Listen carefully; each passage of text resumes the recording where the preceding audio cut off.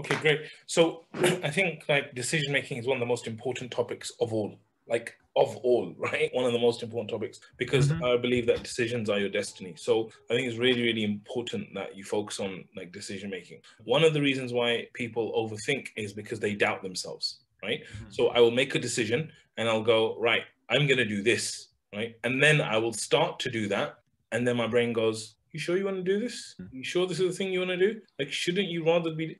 And that stuff, if I then start to listen to it, that's it. I'm done. I'm gone. Right. And I think that what I would advise is with a lot of decision making is obviously decision making generally should be objective based. What am I trying to achieve? What's my objective?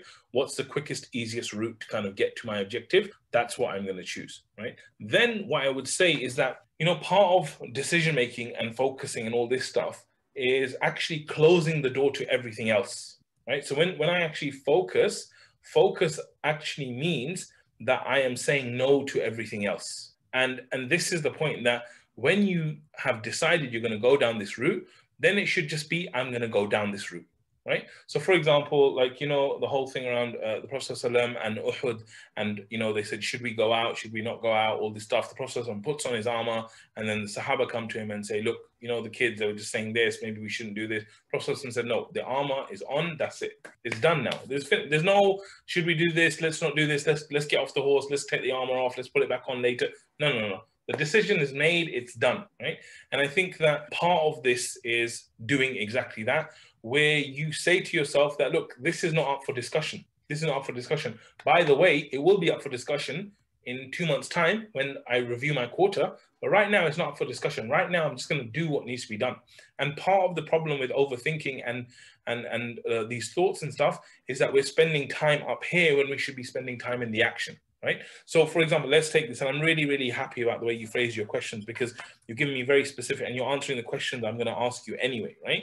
So when you're talking about something like reading Quran and all of this, what I would do is I'm saying there's nothing wrong with you iterating and improving. So, for example, I might start with reading only one ayah of Quran a day because I've never read Quran. And I'm like, I'm going to read one ayah a day. That's all I can give. But I'm going to do it sincerely for the sake of Allah. And I'm going to do it regularly. And maybe something comes out of it. Then later, after reading one ayah a day, I might start saying, you know what? I want to start reading 3 ayahs a day. So I might iterate and go, you know what? I'm going to read 3 ayahs a day. So then I'll start reading 3 ayahs a day.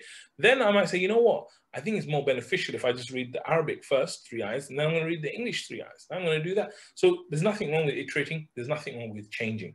But when it's going to affect your performance in the moment right now, that's when it's an issue, right? So really, we should have points at which we make decisions. And between those points, we just stick to what needs to be done. Does that make sense? So when it comes to the Quran thing, for example, like at some point you need to decide, okay, I want to read 3 ayahs, 5 ayahs, 1 ayah, 10 ayah, whatever of Quran, and I'm going to do it this way. Right? And you might say to myself, I'm going to try this for 2 weeks. And after 2 weeks, I'm going to change it to something better if it needs changing. Right? And so then what you do is you basically get into it and you start doing it. And while you're doing it, your brain goes, no, you know what? You should do this. You should do it. Listen, that's fine. Just hold that thought till 2 weeks time. And then we're going to do it. Meanwhile, let me get back to Quran, right?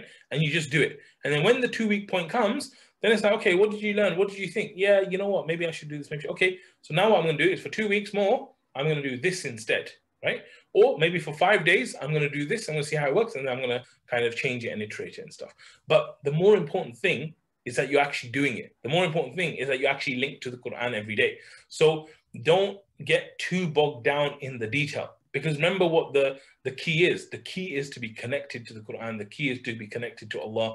And so, yes, there are certain ways of you connecting the Quran, which will be easier for you, which will be better for you. You're going to go towards those things. And if you find something is detrimental or it's not connecting you, then you stay away from that. But I would do it in blocks. And this is my block for doing this. This is my block for testing this. And if that works, that's it. Off you go. What do you think about that? Like, give me some feedback. What do you think? Could that work for you? And I'm saying you do that with all your decisions. All of your decisions that might lead to you being unsure, you just set a date. So when you now make a decision today, you could say to yourself, okay, what I'm going to do is I'm gonna buy this speaker, okay? And I'm going to use this speaker for the things I need it for. Now, if I change my mind, you know, in 6 months' time, I'll review it again. And if it's not good enough, I'll buy another one, whatever, right? And then you might just go and use the speaker and see how it works. And if you get any doubts, I'm like, look, yeah, in 5 months' time, I'll think about it, right? Of course, if there's something drastic, like this has started to blow up my house or something, I'm going to get rid of it, right?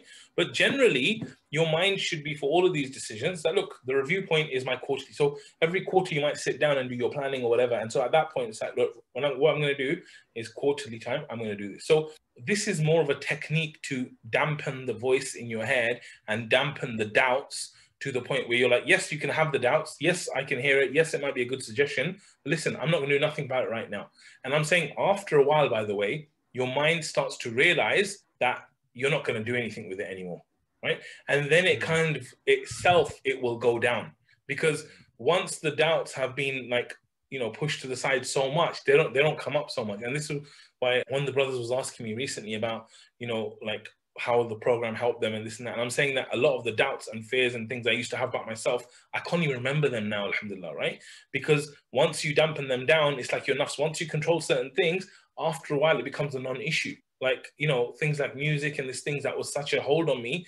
Like, it's not one of those things where every day now I'm like, oh my God, I can't listen to music. Well, it's not like that anymore, right?